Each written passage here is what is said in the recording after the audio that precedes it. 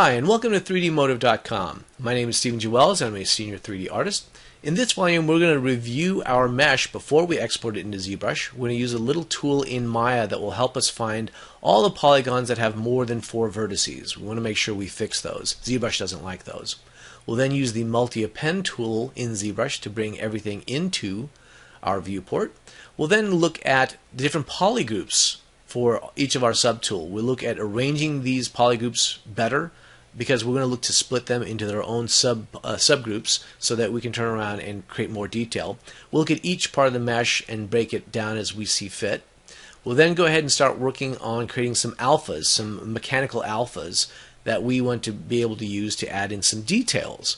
We'll use a combination of masking, deformation, some of the different tools in the deformation tab.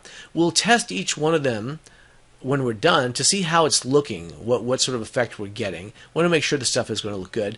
And then I'll walk you through a very quick way to actually use actual 3D pieces, combine them together, and from that we can actually make an alpha as well. We don't have to just use masking and deformations. We can use real 3D objects to create the masks.